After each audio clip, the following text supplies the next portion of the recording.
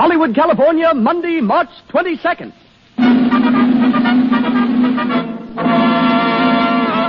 The Lux Radio Theater presents Frederick March and Florence Eldridge in Death Takes a Holiday with Kay Johnson, Arthur Byron, and Gene Lockhart.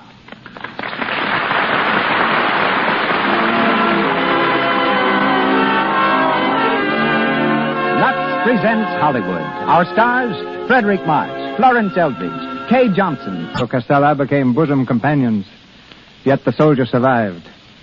Inspired by his grim associate of the trenches, he wrote the tender fantasy from which tonight's play, Death Takes a Holiday, was adapted. Castella's regard of death as an almost physical being, not cruel, but wise beyond understanding, may be interpreted in the lines he once wrote to a friend. Speaking of death, he said, occasionally we felt His Highness was on a vacation. Many a time he willfully overlooked a comrade, later coming back to escort someone else out of a tired, bleeding world. Death often seemed human to me. Originally produced in Italy, the adaptation of Death Takes a Holiday met with great success on stage and screen. The leading role tonight, as in the film version, is played by one of the most discerning and believable performers it has been my pleasure to direct, Frederick March, who starred for me in Sign of the Cross. Freddie's presence here tonight can be traced to an attack of appendicitis, which sent him to the hospital from his desk in a New York bank. While recuperating, he decided to leave finance and turn actor. Playing in Denver, he met and married Miss Florence Eldridge, who is again this evening his leading lady. Hollywood has also brought new honors to Miss Eldridge. Featured in many films, we remember her best for her splendid performance as Queen Elizabeth in Mary of Scotland, and hear her tonight in the part of Grazia. Our Madam Alder is Kay Johnson, whom I saw on the stage in The Silver Cord and brought to Hollywood to play the leads in Dynamite and Madam Satan. Before I could engage her for a third film, director John Cromwell made an engagement I could not interfere with. He married her. Arthur Byron, recently on the stage with Katharine Hepburn, with Katharine Cornell in St. Joan, and with John Gielgud in Hamlet, is heard tonight as Duke Lambert, Gene Lockhart as the Baron, and Howard Phillips as Corrado. Behind the wings of the stage, our stars have left their dressing rooms. The call boy is shouting curtain time, and the Lux Radio Theater presents Frederick March and Florence Eldridge in the romantic fantasy Death Takes a Holiday, featuring Kay Johnson and Arthur Byron.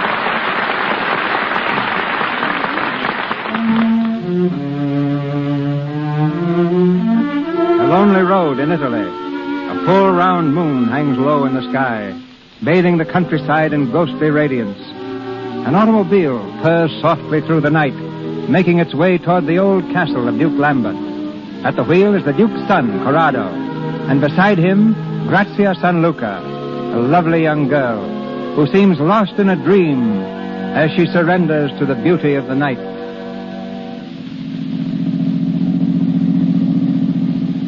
You haven't heard a word I've said, Grazia. What? You haven't been listening to me. Yes, I have. Really, Corrado.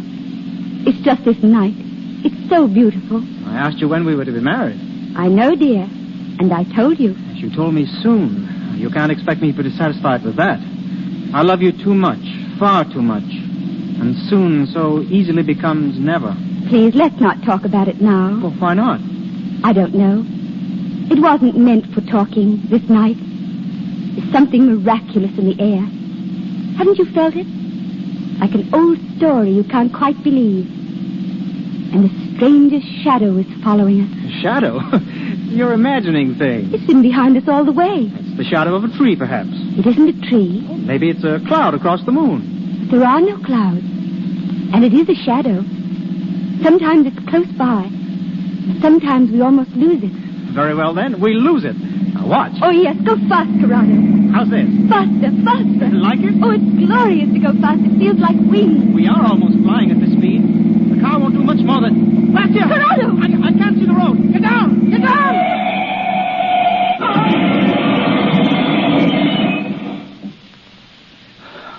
Grazia. Grazia. Here, Corrado. Are you all right, darling? Yes. Yes. Oh, thank God. I haven't a scratch. You, Corrado? No, nothing. At least, no, not even a mark. Why, it's a wonder we weren't both killed. Why, it's a miracle, Grazia. Look at that car. I said there was something strange in the air. Something miraculous. Grazia, that shadow you saw. I saw it, too, just before we crashed. It seemed to envelop the whole car. I couldn't even see the road. Strange. Then I wasn't imagining things. No. What was it? What could it have been? We'd better get on to the house. Father will be waiting for us. Here, give me your hand, darling, and stay close to me.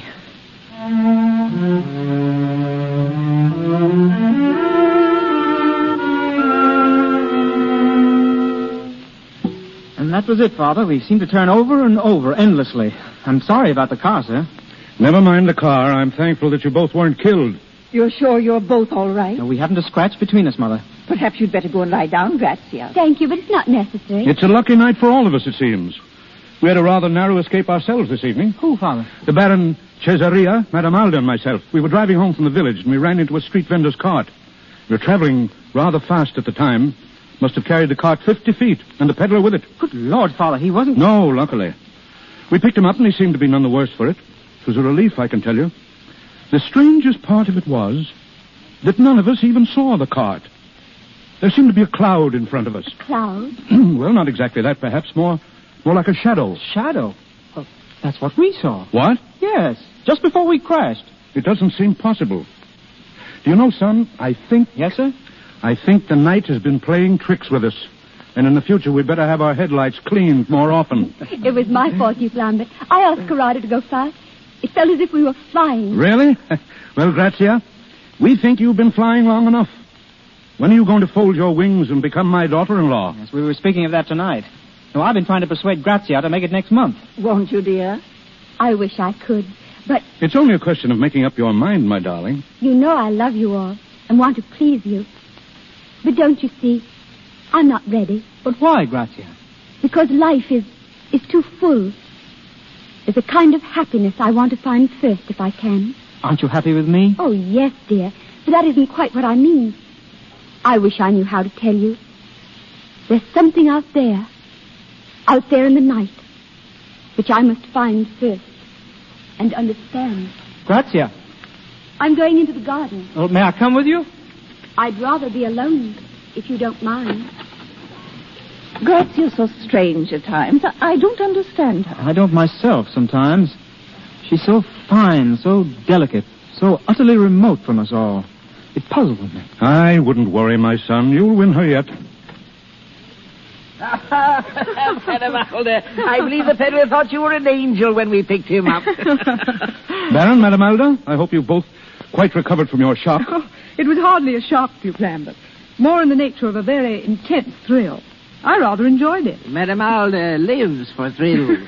Well, why not? Is there anything better to live for, Baron? Only love, and you probably count that among your thrills. I know I always did, in my younger days, of course.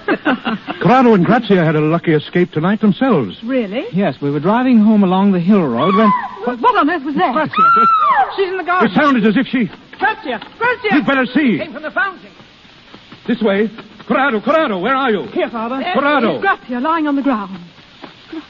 Is it? Corrado, what's happened? No, she was just lying here. Is she wounded? Oh, Lambert. Now, my dear, it'll be all right. Lift her up a little, Corrado. Yes, she's coming. Grazia. Don't let it come near me. Don't let it come near me. What happened, Grazia? I don't know. There was something cold and terrible. I was sitting by the fountain watching the water.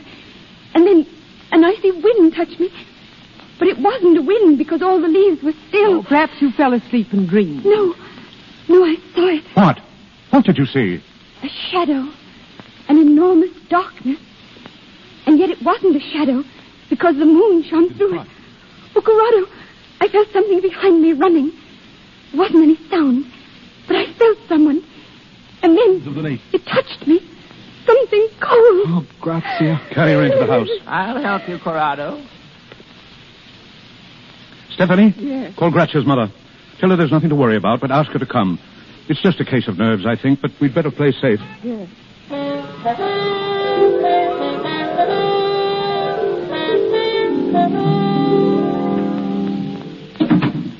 Fidelli, have you searched the grounds? Thoroughly, Your Excellency. But we found nothing. Not even a footprint, sir. Oh, there must have been something. I'll have a look myself. Duke Lambert. My revolver is in the desk drawer, Fidelli. Give it to me, please. Yes, Your Excellency. Here, sir. Don't tell my wife I've gone out. Don't tell anyone. Very good, sir.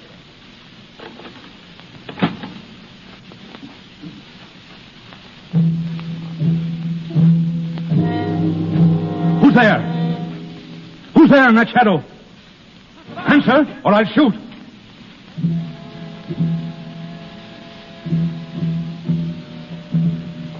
It will be quite useless against me.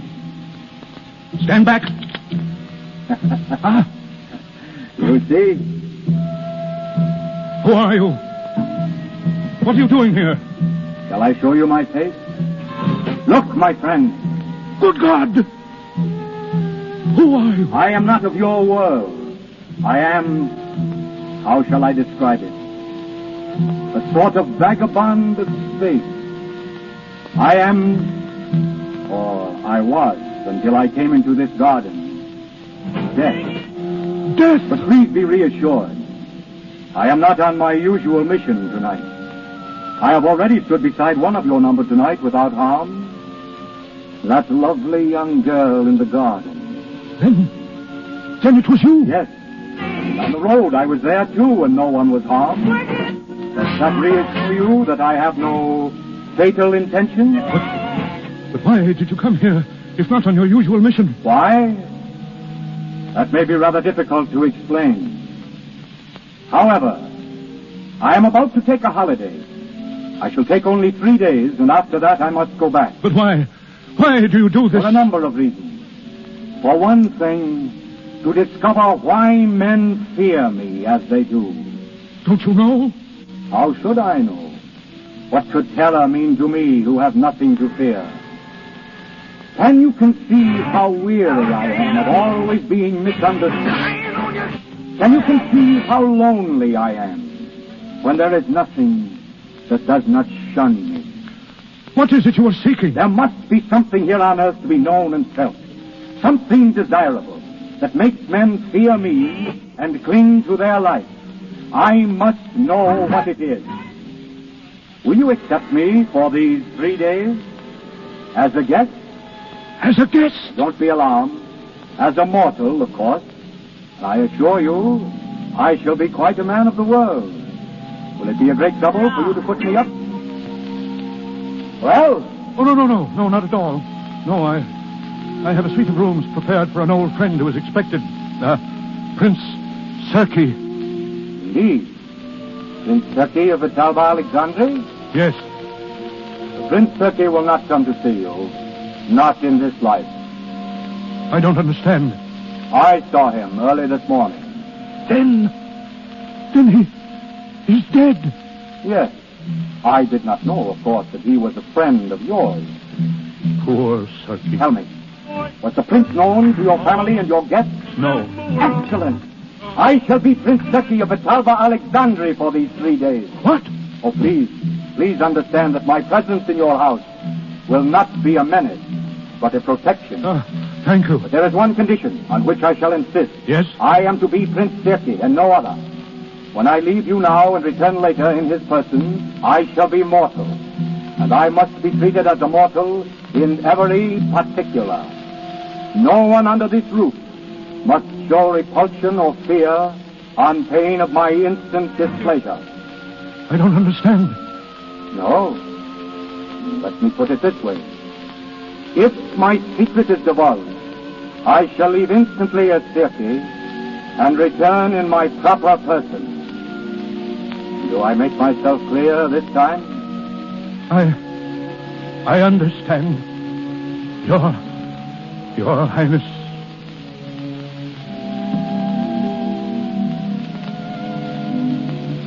So at last, I am to become mortal.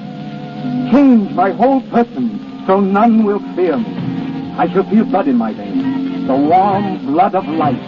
I shall know what you know and feel what you feel. My hunger shall be appeased for an hour. My hunger that is as old as time. Those that I love need not be afraid. Not afraid. I am beside myself. My holiday is just caprice, a mad joke I play with life. But what a monstrous, what a sublime joke. And you, my friend, will be distinguished among hosts. For none has entertained death before and lived. You may expect me soon.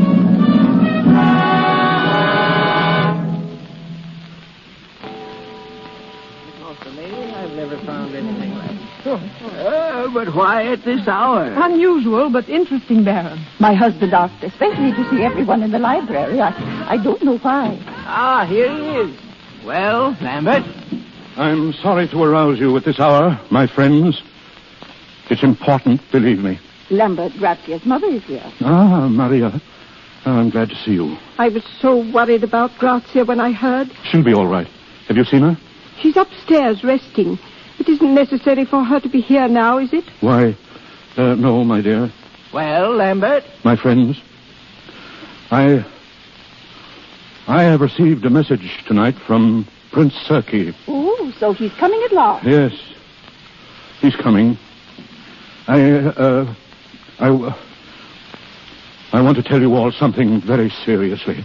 This guest whom we're expecting is no ordinary person. Now, if he should appear eccentric or strange in any way, you must take no notice.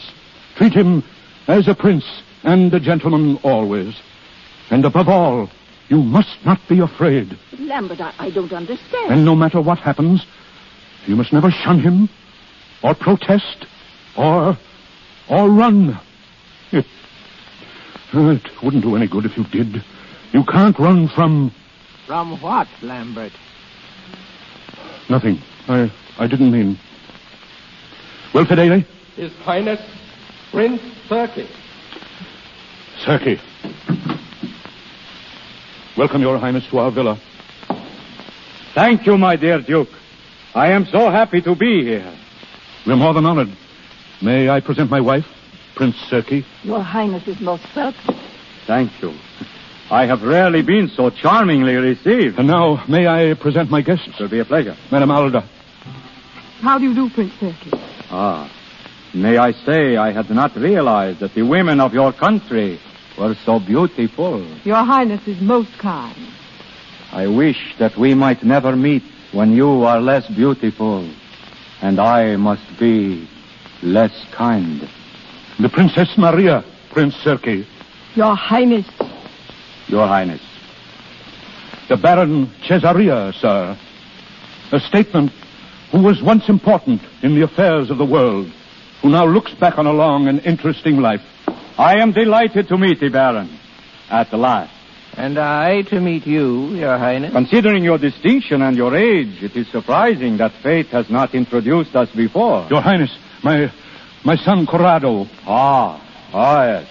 The son who drives his car so furiously. I beg your pardon, sir? My friend, please, permit me to call you my friend. Your Highness. Please, make no change in your plans because of my sudden appearance. I should like to join in your pleasures, if I may, and enjoy the hours with you. I beg you not to make a stranger of me. Your rooms are ready, Your Highness. My room? Yes, at your pleasure. Then, if you will forgive me, I think I will go now. I have not slept for ages, and I feel curiously tired. Mother. Grazia. I couldn't sleep, Duke Lambert. I was too restless. This is a guest I have not had the pleasure of meeting. Oh. Grazia, this is Prince Serki, the Princess Maria's daughter, Your Highness. How do you do, Your Highness? How do you do? We have not met before, Your Highness. Perhaps. For a few fleeting moments. Yes, that is how it seems. A few fleeting moments. I am happy to welcome you now, sir. Please, give me your hand, Grazia. So young and firm and full of life. And it lies so trustingly in mine. Is there any reason why it should not? Thank you, Grazia. You have done me a great kindness tonight. My friends, my holiday begins most agreeably.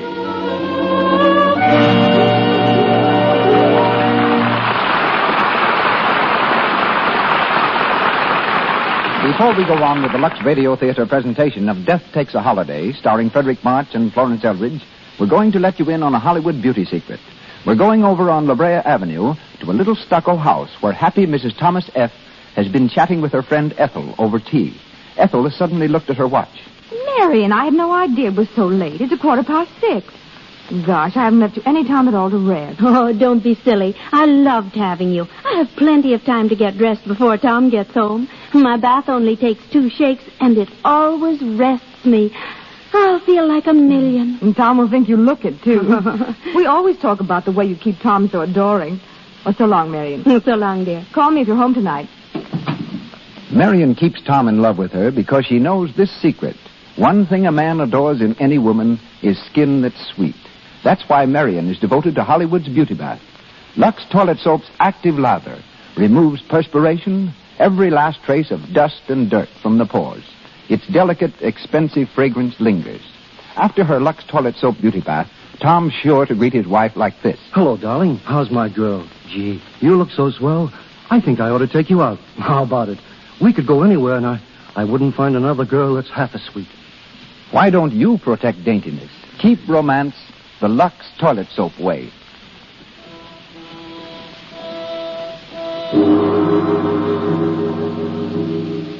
We continue with Death Takes a Holiday, starring Frederick March and Florence Eldridge. 3 days have gone by, and the Phantom Death is still a guest at the home of the Duke, still enjoying his brief visit to Earth in the person of Prince Sergei. Meanwhile, the world is an astounded witness to a series of miracles. In London, SS Cedric explodes at sea, sinks within an hour. No lives lost. in Paris, man jumps from Eiffel Tower in attempted suicide, walks away uninjured. In Japan, Island of Kobushima totally demolished by heaviest earthquake in history. All residents are safe. And so for 3 days, no life is endangered, no living thing destroyed, while death amuses himself, now at conversation, now at yachting, now at the gaming table of a fashionable resort, where his luck amazes other players. It's unbelievable. He doubled 7 times on the 6th. If he's right once more, you'll own the casino. You mustn't double again, Your Highness. No, Baron, should I not? You lose all you've won. Mademoiselle, shall I or shall I not? Yes, play it. I think the world is all yours to do with as you choose. Your Highness? Yes, croupier? I'm very sorry, but it's against the rules of the house to double a game. Oh, but look here, you make it necessary for me to take a great deal of this metal away with me. I'm sorry, Your Highness. Very well, but I have no use for it. Here. You divide it, please, among those who need it. Baron, shall we go out on the balcony? Delighted. A magnificent gesture, Your Highness. Magnificent. You make life exciting again. I felt 20 years younger ever since you arrived. You know, Baron, out here is the night, crowded with beauty. And all of you herd inside in smoky rooms, feverish over little games. Why? Why? One comes here to gamble, and one gambles to win. It seems to me that men have not begun to discover the magnificence of this life. Will you tell me what in the world you're looking for, Prince Sergei? I came here looking for a game to play. A game worth playing. I have been among you almost 3 days, and what you do with yourselves still seems to me so very futile and empty. There are only 3 games: money, love, and war. Have you tried war? Plenty of it. I could never make out what it was they were fighting about. It's usually a flag, isn't it? Or a barren piece of ground that neither side wants. Well, I suppose they fight to make themselves heroic for someone they love. Oh, so. It all comes down to one game. One game, that's what it comes to. One never grows tired of love. Shall I tell you something, Baron? This last great game of yours, this of which you never tire, seems to me to be the strangest, the saddest, the emptiest of all. Can it be that you're inexperienced in such matters? Entirely. You don't know what you've missed. One pair of lips will change your mind for you someday. It depends upon the subject. Madame Aldous, for instance. Madame Alda? She's quite taken with you, you know. Thinks you're fascinating. You might try your game of love in that quarter, Your Highness. Yes. You don't seem very interested. You were thinking of another, perhaps? Perhaps. Who, Your Highness? It is growing late, Baron. I think we will go back now.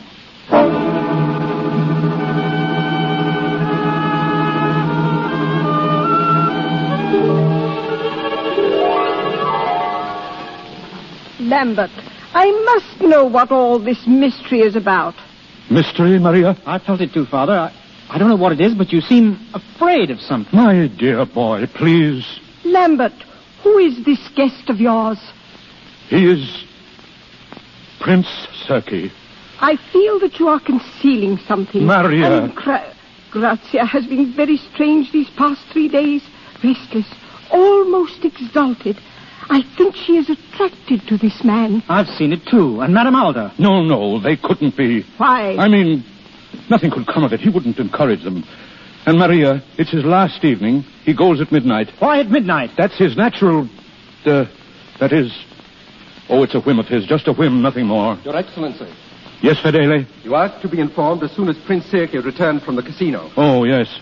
He's in the library, Your Excellency. Very well. You'll excuse me, Maria? Of course. Thank you.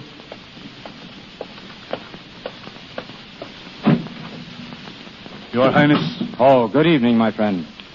You have returned early from the casino. Yes, I was very bored. I'm sorry. I had hoped that your last evening... Yes, my last evening. But it isn't over as yet. No, Your Highness. You haven't told anyone about me. None of your guests know my real identity. No one knows, Your Highness. Good. I wish that reserve kept without fail. I shall be in the garden for a while now. There's very little time left. And I still have not found your reason for existence.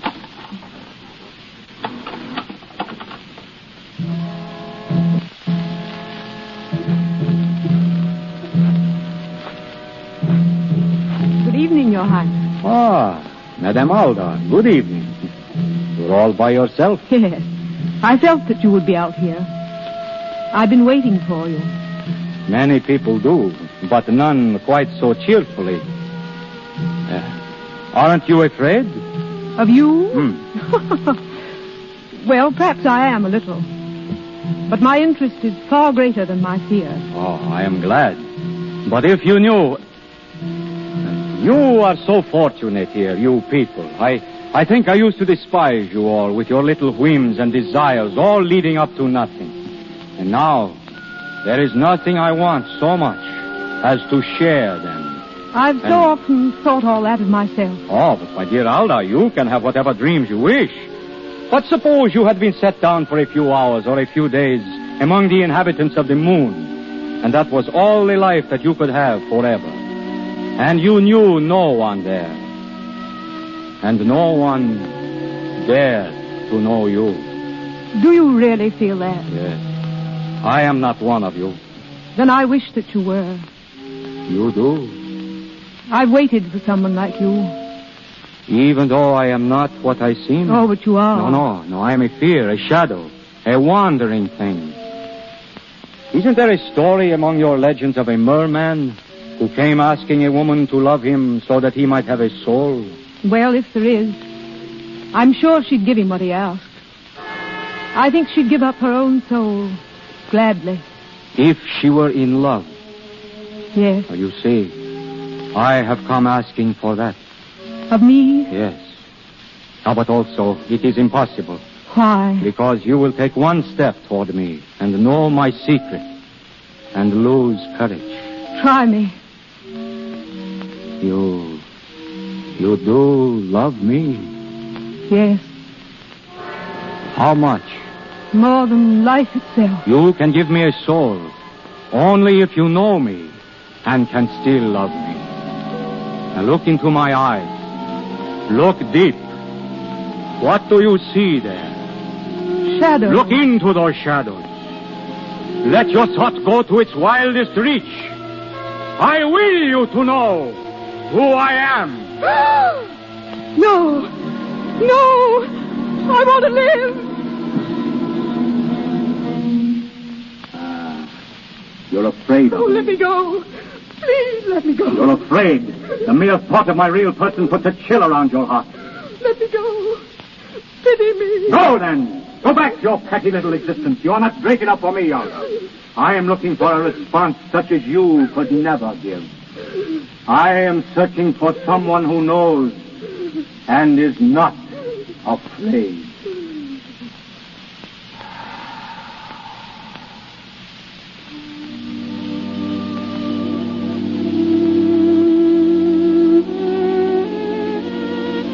It's such a lovely night, Your Highness. You? A very serene and lovely princess.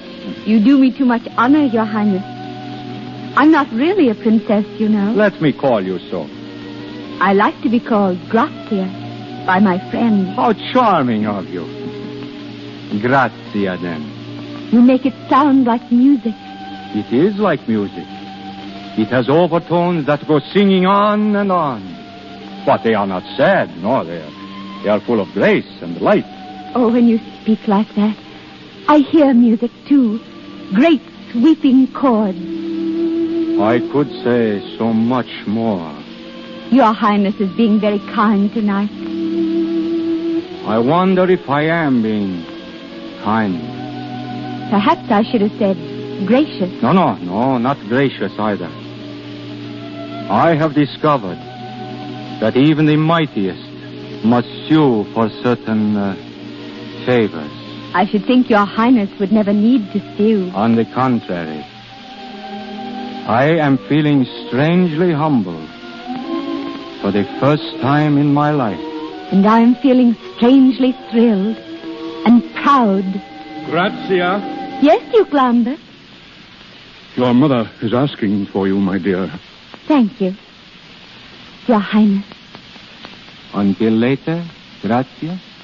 Until later, Your Highness.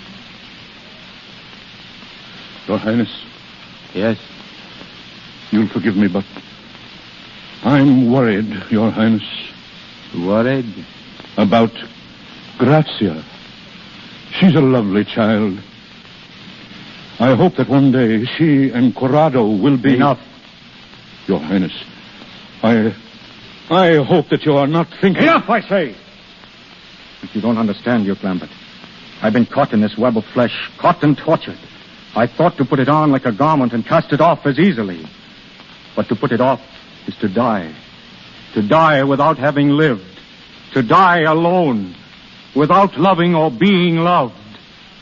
And that I will not have. But it is fatal to love you, and you promised to harm no one in this house. Have you forgotten that in an hour I must go with empty hands? Are you certain it will be with empty hands? Quiet!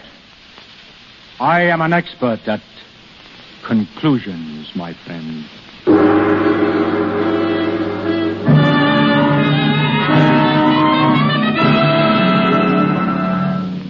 Grazia!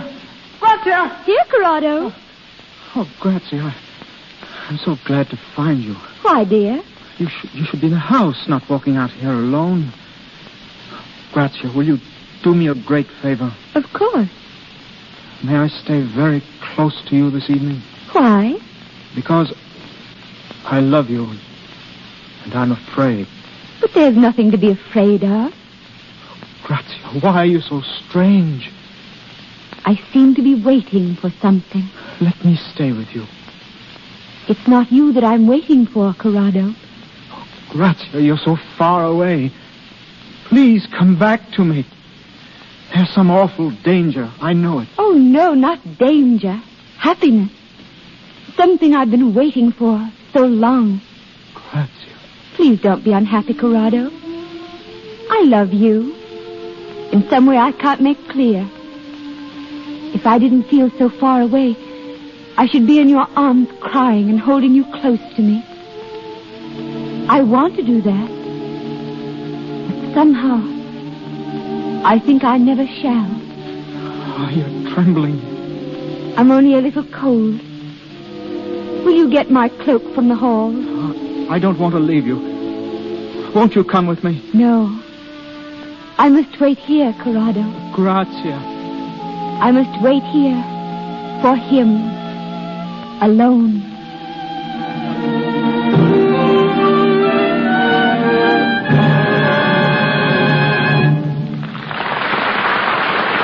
We pause for station identification.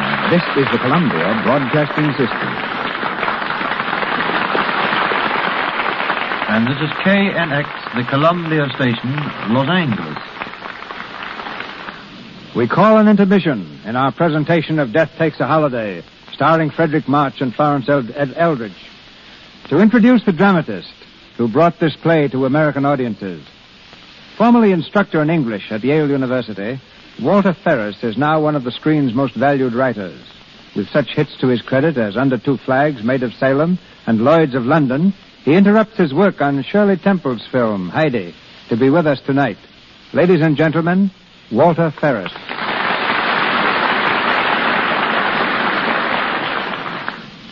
Thank you, Mr. DeMille.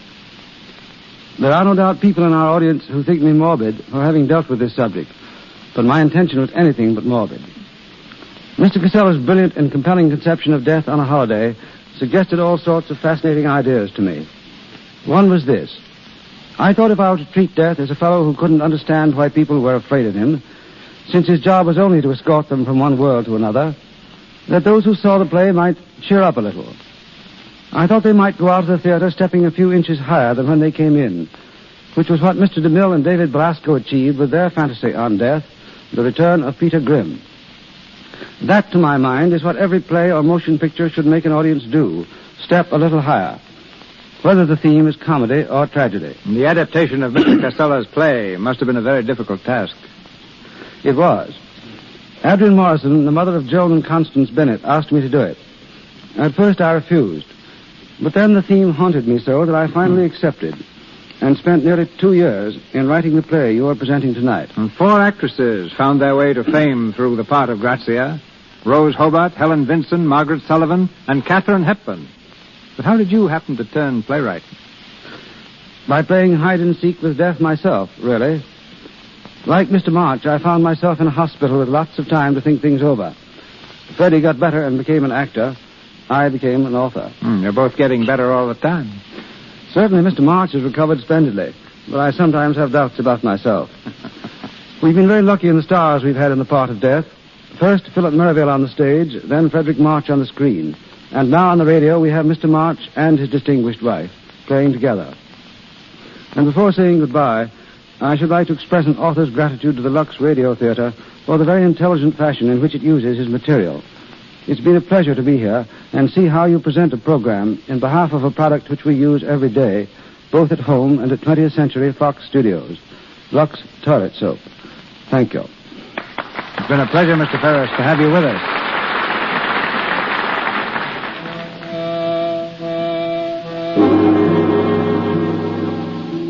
Death Takes a Holiday, starring Frederick March and Florence Eldridge. The time grows short. Death's holiday on Earth is almost over, and soon Prince Circe must again take up the black cloak of his real existence. In the garden, Grazia and His Highness sit hand in hand, gazing deep into each other's eyes. You kept your promise, Grazia. You came to meet me. Didn't you know that I would? Yes. I felt it, deep within me. It is strange. We seem to understand each other so. We hardly need to speak, do we? Thoughts are so much clearer than words. Ah. Then perhaps you can tell me what I've been doing here. I think I can, almost. Tell me. I think you've been holding life in your hands, as I do sometimes. I think you've been a little afraid of its beauty, You do know. You wonderful, exquisite child. Something new has been born in me. And at last, I know the meaning of this life men lead here. I know for the first time, men bear a dream within them. A dream that lifts them above their petty lives. And that dream is love. You have brought this to me, Grazia. You have shown me a new world. A world which you made for me and which we share together. And yet, I am alone, too. Still alone. I think we'll never be alone again. We must, Grazia. And I shall miss you so. I shall hear your laughter in every wind that passes. I shall hear your footsteps wherever you are. When our two worlds hold us apart. Why should we ever be apart? What is this that will happen? Who are you? Prince Sergei. I don't mean that. You seem to come from a distant place. You're like the mystery that's just beyond sight and sound. Always just beyond my reach. Something that draws and frightens me. Oh, Grazia, please, do not be afraid of me. I am Sergei who loves you more than any man could love you. I am Sergei who needs your warmth and your beauty more than any man could need them. Listen to me, Grazia. I am a great power, and I am humble before you. And tonight, I must go back to my distant kingdom. Will you take me with you? Take you? I should be unhappy alone. Take you? Oh, no, I'm not. Do not tempt me. Oh, but Grazia, please. Give me 1 hour with you. Let me hold you close to me. For you are the meaning of beauty that I must know. Let me hold you in my arms, Grazia, and know that I have lived. Oh, my love. My love. What is that? Only the chimes of the hall clock. It's striking the 3/4 hour. 3/4 hour? Oh, then soon it will be midnight. Midnight. I tell you, Father, she's slipping away from me, away from all of us. Corrado, please. Maria. She's out there in the garden with him now. He has some strange power over her. We must save her from him. We can do nothing. Stand there and say that. We must do something. We can go out there together and take him by the throat. If we could, should I be standing here? Grazia is in no danger. There is nothing to be alarmed about. But you're alarmed, Lambert. Yes, Father, you're terrified. I must know why. Lambert, let me go to her. No, wait. Then I'll go. No, I forbid you to move. Then tell me why I can't go. Give me your reason. If I haven't, I'll kill that man. You can't kill him, but he can kill us. If he but points out his hand, all of us... Who is this prince? You don't know what you're asking. I don't care. I only know that Grazia is in danger. Very well. I'll tell you.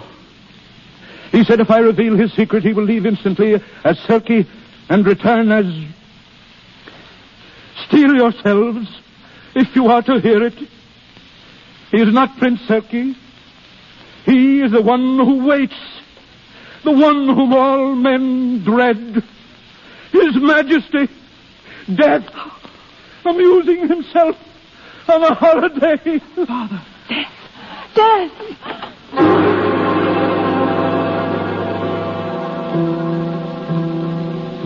So, my friend, you have broken your promise. Yes, I was desperate, sir. It's my son's life against my promise. I had no choice. I am not used to these distinctions. I thought we should part as friends with kindly remembrances. But now my shadow has come between us. Not already. No, I am immortal still for a few minutes. No longer as Prince Sergei, but as myself with my own feelings. In a few moments I shall be what I was. And for me, too, there will be an end. But you are above pain and loss. Am I? I thought tonight I had reached the end of my experiment. I had found love. But it was not the end. Beyond that, I have found the pain of losing love. If I must lose it. But it must be lost to you. Why? Because you are... Death! My dear Duke, thank you for defining the problem. Your Highness, won't you give her back to me? It's your pain against mine. Why should I deny myself because of your childish fear? You know nothing of the meaning of death. I tell you there is no death, only a life beyond. A richer, simpler life than yours, and infinitely more kind. But she is so young to die. Go with me now in love would be triumph, not death, as it is known to you. Oh, in God's name, Give please. her back to me. Give her back to me. One lover must always lose, Collado. But not like this. Not with death. There are worlds between us, and I cannot reach your minds. Why do men fear my coming? Death. Death is but a word that you've been taught to fear, a symbol of the unknown, and because of that word, you keep her from me. I would only lead her through the gateway to the life that lies beyond. Your Highness, we are not answered. Are we to keep Grazia? Is she yours even now?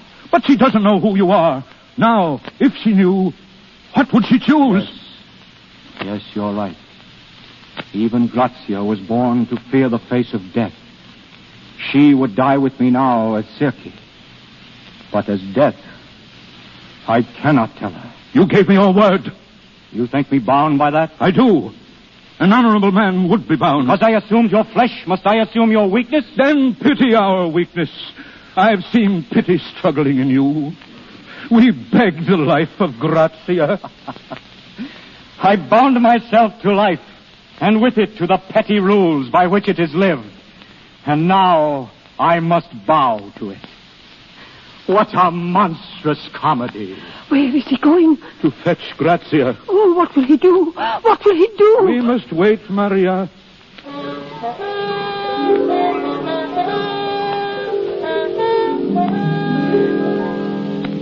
He's been so long. What is the time? 4 minutes to the hour. 4 minutes. Shh, Maria. Your Highness. She is coming in. You'll give her back to us? No. It is for her to choose. Your Highness. Come here, Grazia. Oh, Grazia, darling, I've been so frightened. Grazia, don't run away like that again. Not in the night. But I was quite safe with Prince Circe, Mother. I love to be with him. I must stay with him always. Grazia. He's kind, Mother, and more tender than anyone I've ever known. Even more tender than you. Don't, Grazia, you don't know what you're saying. Why are you all so strange? Why are you suffering so? I've found my love. There ought to be lights and music. Save her. Oh, please save her. Tell her what you will. What is there to tell? Do you think there's anything I don't understand? I love His Highness, and I must go with him. Your Highness, you must tell her. Say what you like. It will make no difference. It's nearly 12, Your Highness. Yes, I know, Grazia. Grazia, I came to this house in jest and made love to you as a jest. You're trying to destroy my love because they wish it. It was not a jest. Grazia, listen. You must stay here with those who love you. I am going far away to a distant country. If you went with me now, you could never see them again. Why must you say these things to me? They can make no difference. But you don't understand. My holiday is over. I am going at once. I'm ready. No, you can't come with me. Yes, I can. Shall we go now? But you don't know who I am. You are my love. My love. You heard her? All of you? Do you wish me to speak and destroy this happiness? You must. Oh, Grazia. Grazia, my little love. Please. It was not a jest, but I must go, dear. Alone. Oh, no. Goodbye, my friends. Remember that there is only a moment of shadow between your life and mine. And when I call, come bravely through that shadow, and you will find me only your familiar friend.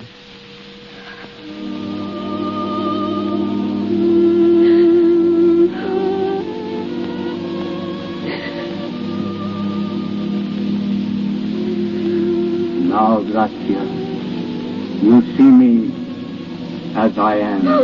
Good heavens. As I am, Grazia. As death. That is why I must go alone. You understand now, Grazia. But I've always seen you like that. You haven't changed. You have seen me like this? Yes. Always. And I'm going with you. Then there is a love which casts out fear. And I have found it. And love is greater than illusion. And as strong as death. Come, Grazia. Yes. I'm here. Yes.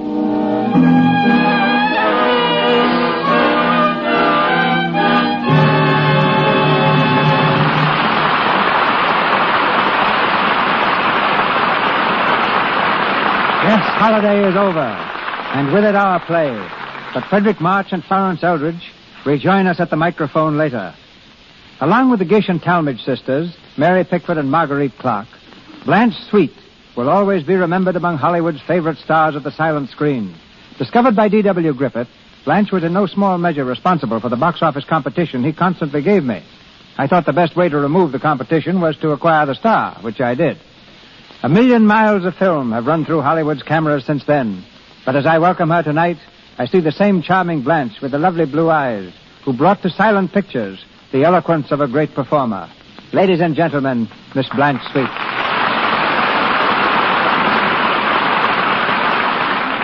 Thank you, Cecil, and thank you all. It's rather amazing, isn't it, to think back to what pictures were like when you and I began, long before we ever dreamed of speaking to each other with a microphone between us. You know, I was just 13 when I made my film debut with the old Edison Company back in New York. My salary was the staggering sum of $3 a day. And I remember my first Hollywood film for Mr. Griffith at Biograph. It was a one-reel thriller called The Lonedale Operator. At that time, you know, the names of the cast were never mentioned by the leading studios, and Biograph made it a point to always withhold the identity of their players. Then, names were advertised by independent companies, who chose this as a new means to combat opposition. So quite unwittingly did the system featuring star personalities come into being. Which do you remember, Blanche, as the most outstanding films of your career? Well, now, Cecil, that's not for me to say. But I particularly like doing Tess of the D'Urbervilles, Anna Christie, Judith of Bethulia, and, of course, your own productions, The Warrens of Virginia. Recently, many of us saw you on the stage, playing with Leslie Howard in Petrified Forest. After your success in that, have you any thought of returning to pictures? Well, I'm due back in New York this spring for a play. I leave next month and expect to go into rehearsal soon after. I'll miss listening to your program, Cecil, when I'm in the theater. But I assure you I don't have to be reminded to keep on using Lux toilet soap. Mm-hmm. I hope I'm not a fussy individual, but I am particular about what I use for my complexion. I've used Lux toilet soap for many years, and I'm glad to have this opportunity of saying what a marvelous beauty care it is. Now, thank you again. Goodbye. Sweet, isn't she? Patience, as Disraeli once remarked, is a necessary ingredient of genius. And in calling back our leading man to the microphone with Miss Eldridge, I call back the most patient man I know. Forward, March. Ladies and gentlemen, Mr. and Mrs. Frederick March. Thank you.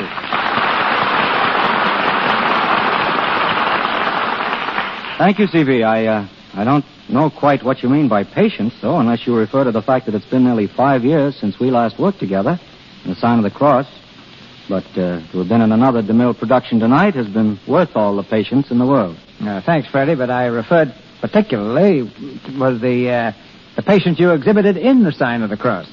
You mean the time you fed my husband to the lions, Mr. DeMille? I think I deserve the medal for patience, not Freddie. This scene, Florence, was just before he was served to the lions. A jailer was supposed to enter with a simple speech, "Forgive me, but we must proceed. The Emperor is waiting, Excellence." Oh, I remember that, yes. And the jailer was so terribly scared that he just couldn't say the word Excellence. Every time he'd ruin the scene by saying Your Majesty or Your Highness or Your Lordship. And what happened? As I remember, after wasting hours, we went to lunch, and while Mr. DeMille dug up another jailer. And this new actor looked the part, and he caught his cue perfectly. He glared at us fiercely, and he declared, "Forgive me, but we must proceed. The Emperor is waiting, Excellency." When I heard that lisp, they had to keep me from throwing that jailer instead of Freddie to the lions. Weren't you you just a little bit frightened, Freddie, playing the lion scene? Not a bit, my darling. You see, I had just found out that those lions didn't like ham. Freddie tells me, Florence, that you and he are going back on the stage. Yes. We wanted to wait until our children were a bit older. But now Penny's 4.5 and Tony's a little past 3. Time marches on with the marches. Incidentally, C.B., Penny's a great booster of yours. She told us to be sure to give her love to the man who sells that nice soap. Well, after all, Lux Toilet Soap has been a standby of the March household for a good many years, Mr. DeMille. Not because just about everybody in Hollywood also seems to prefer it, but because it happens to be just about the finest complexion care we know of. Yes, and now, darling, don't you think it's about time we went home and put the kids to bed? Oh, yes, I do. Goodbye, Mr. DeMille. And to all of you out there, our sincere thanks. Goodbye, all. March goes out like a lion. Mr. March, Miss Eldridge, our thanks. Ladies and gentlemen, this is your announcer, Melville Roach. There's great news coming from Mr. DeMille in a moment. Mr. March will be next seen in the David O. Selznick Technicolor production, A Star is Born. Mr. DeMille appeared through courtesy of Paramount Studios and Louis Silver's 20th Century Fox, where he was in charge of music for the new film, Seventh Heaven. And now, our producer. Next Monday night, the Lux Radio Theater brings you George Burns and his pixelated partner of screen and radio, Miss Gracie Allen. The vehicle for these nitwits of the networks is supplied by those sharp-witted satirists, George S. Kaufman and Mark Connolly, and was the first play that brought them fame, Dulce. In addition to Burns and Allen, our cast will include 4 of the original players, Howard Lindsay, Wallace Clark, Elliot Nugent, and Norma Lee. Our sponsors, the makers of Lux Toilet Soap, join me in inviting you to be with us again next Monday night when the Lux Radio Theater stars George Burns and Gracie Allen in Dulce. This is Cecil B. DeMille saying good night to you from Hollywood. This is the Columbia Broadcasting System.